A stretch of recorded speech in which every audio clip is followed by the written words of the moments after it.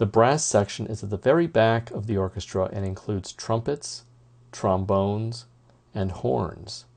Sometimes a tuba is included, which can play very low notes.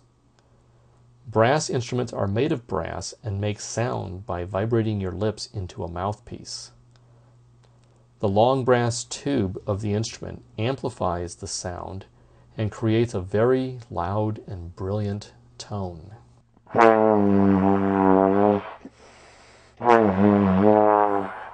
This is a trombone.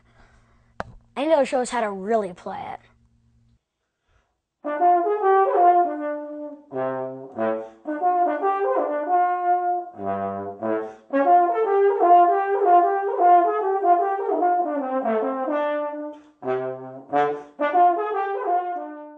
My name is Andy, and I play trombone in the New West Symphony.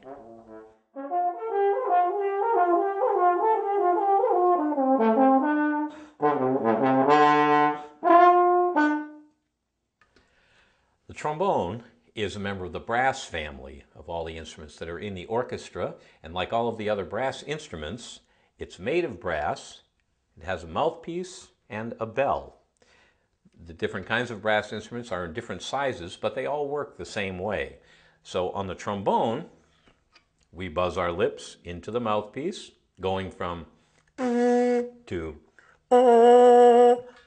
into the horn.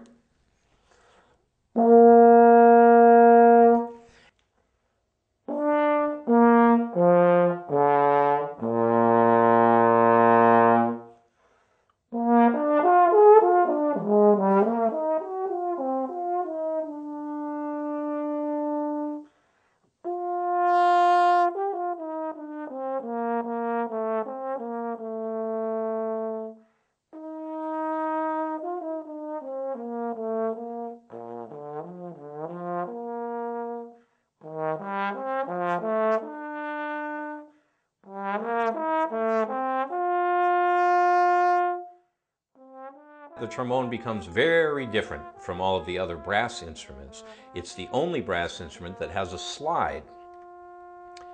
And we move the slide to different lengths to be able to play a lot of different notes. On the trombone, there are 7 different positions. So when we buzz our lips, we're playing in one of 7 positions on the trombone.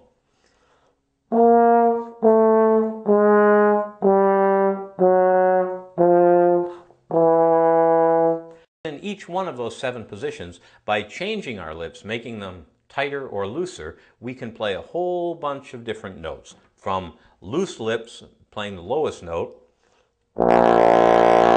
tightening them, the notes go higher. The longer the slide is, or the tubing on any of the brass instruments, the lower the sound is going to be. So when I push the slide out, you'll be able to hear the sound go lower, and you can see the length of the instrument change. So here we go.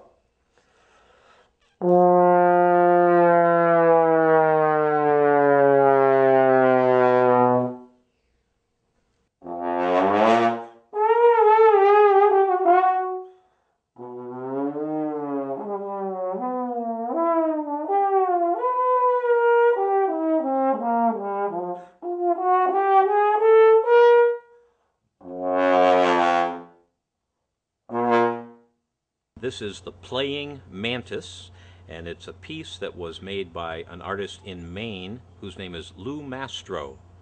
And it's a found metal sculpture. The trombone is a real trombone, and then there are various other parts on it. There's a railroad spike, there are truck springs, there's rebar, and there's an old tractor part.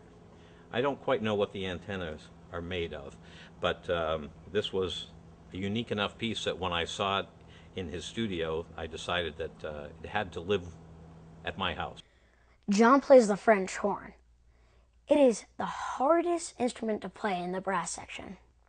The French horn is really cool looking. It reminds me of a snail.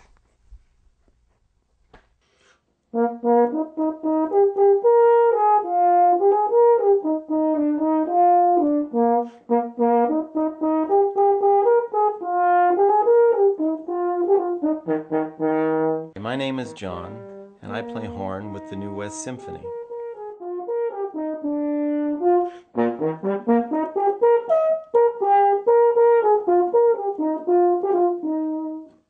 My instrument, the horn, is related to the trumpet, the trombone, and the tuba because we are all members of the brass family. We all buzz our lips, we all use a mouthpiece, we all play through a lot of tubing. In my case, it starts out rather small and narrow, goes through a lot of tubing here, at least 12 feet of tubing, and comes out the big bell end here, right here on the horn. Now you may have seen the trombone with Andy playing, and he showed you the slide. But on the horn, we have to use a set of valves right here in order to play all the notes like you would on a piano. We have a lot of valve combinations to learn, and by doing so, when we learn those valve combinations, we can play a chromatic scale.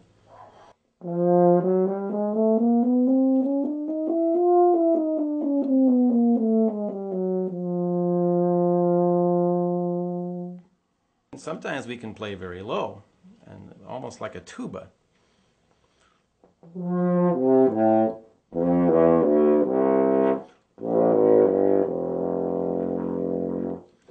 But it's not a very powerful sound. The tuba is a lot more powerful down there. Or we can play high sometimes.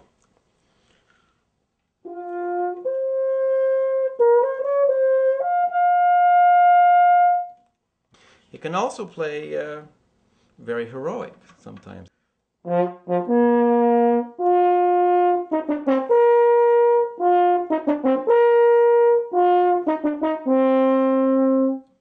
The horn is known as one of the more difficult instruments to play, and that's because the notes tend to be closer together. Right here, when we go to play with our lips, the notes feel very close together. So it's hard to learn the instrument many times, but once you do, as you can tell, the horn has a really nice mellow sound, a beautiful mellow sound.